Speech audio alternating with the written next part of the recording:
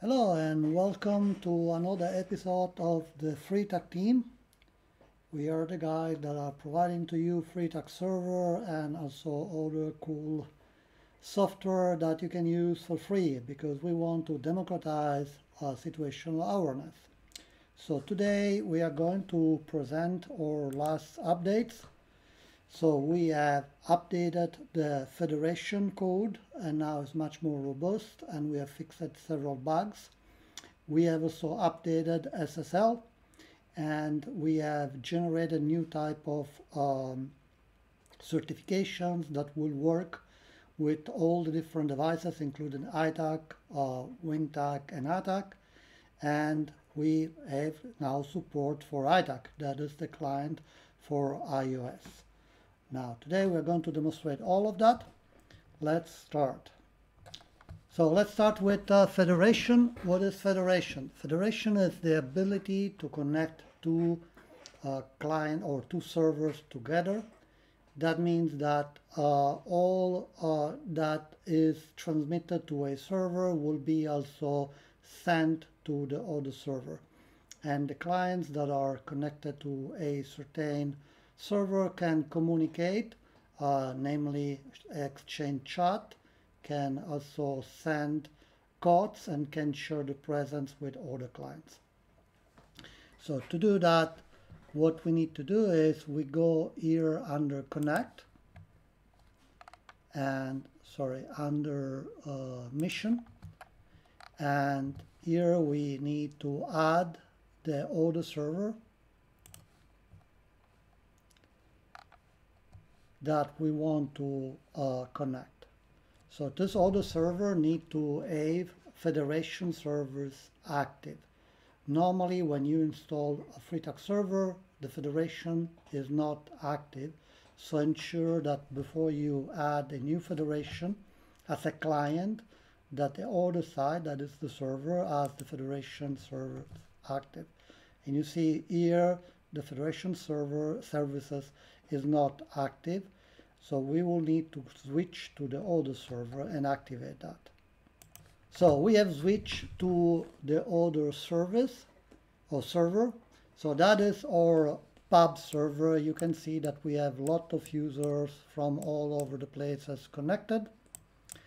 And what we will do is we will create a federation between this server that is called pub and our other server that is called test.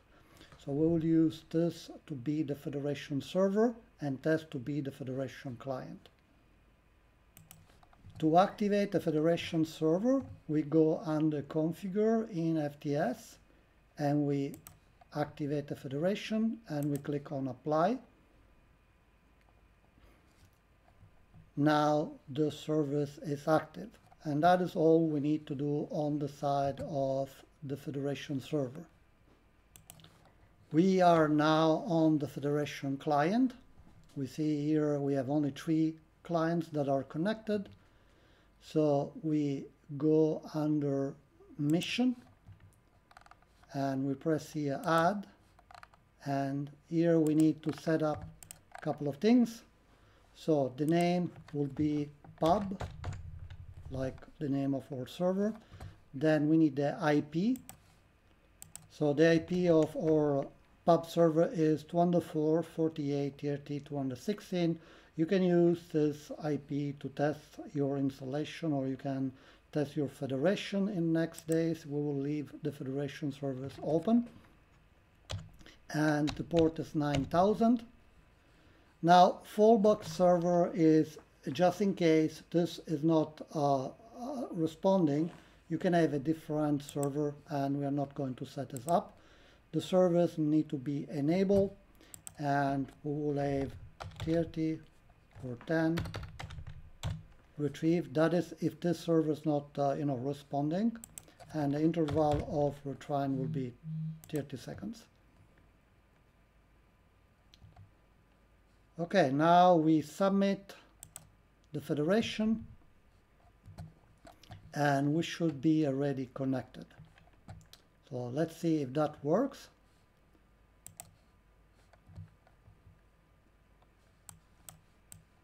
So on this web map, we are showing the Federation client. And on this web map, we are showing the Federation server. So let's see what happened here. And we can also see, so that those are all clients that are, showing up on pub. And I have here a iPhone, and this iPhone is connected with all the server. So what we expect is this iPhone is called iPhone client, is to see very soon a iPhone client showing up here in Nova Scotia. And we have also this other client, that is this Android. So the Android currently is connected also with test, but is showing also on pub. And the reason why it's showing on pub is because we are connected to Federation. So and then I think because we are in the same location, probably the other client is underneath. So let's try to switch to WinTAK. So that is our WinTAK, and here we should have, and WinTAK is currently connected with our pub server here. And you see here, we can see the Helio client 1 and the beacon, and those are the two clients that I just showed. Okay, so far so good. Federation works, so that is the first part of our demo.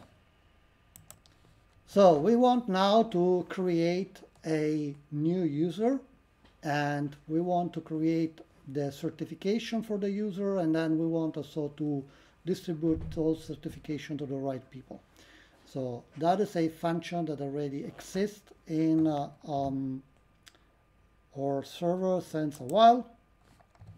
But now we have some addition to that. So we are going to create a new user. We call it foo 1 2 3 1 2 3 and 1 2 3.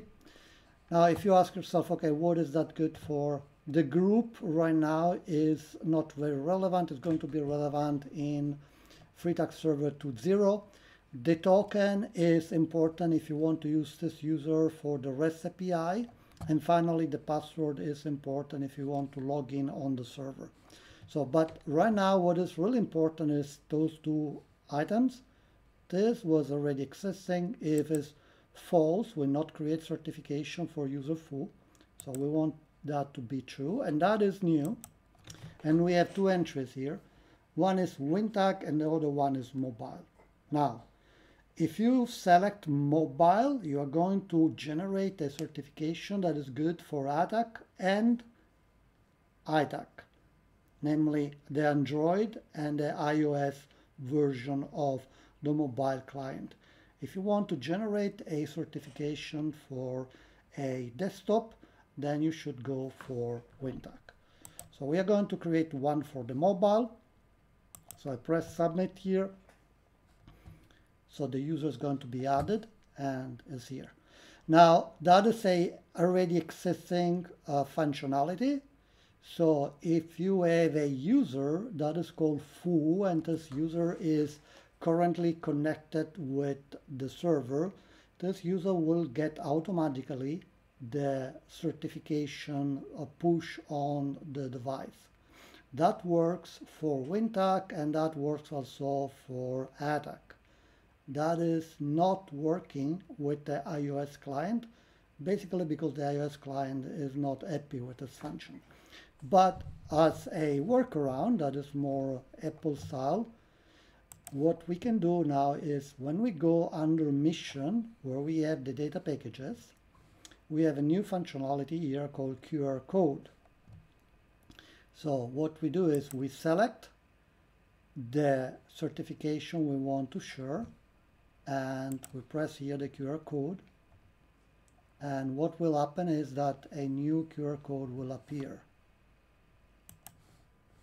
And here we are, this is our QR code. Now what we need to do is to take our iPhone and open the camera with the iPhone. And when you open the camera with the iPhone, do not use the iTAK QR code scanner. That is not going to work. You need to use the camera of the iPhone. So, and when you put your iPhone against the screen, will ask to open in Safari this file. And that means that you're going to download automatically a certain file.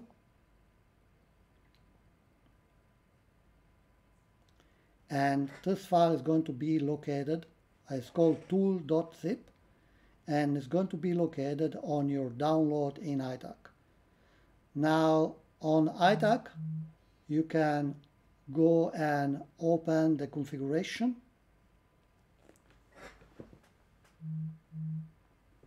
In the configuration, you go under Network.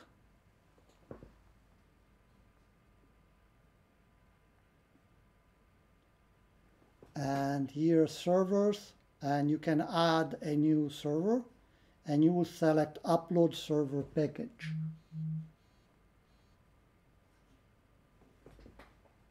So, and in Upload Server Package, you are going to select a file called tool.zip. So as you can see, I have several that we use it for testing. And as soon as you select the package, you are going to be connected with the client. So this is all you need to do to use your iTAK phone with iOS. Okay, this concludes this short video. As explained, we went through federation, generation of a QR code. You can use this QR code for everything, not only for downloading of certification for iTAK. You can use it for any data package. And we also support now iOS and iTAK. We are also working on additional updates that will come out very shortly in regard to the zero-touch installer that will allow you to install on any operating system, and we are still working on that. As soon as ready, I will update you. So for today is everything. Please subscribe if you really need. If you don't, have a very good day.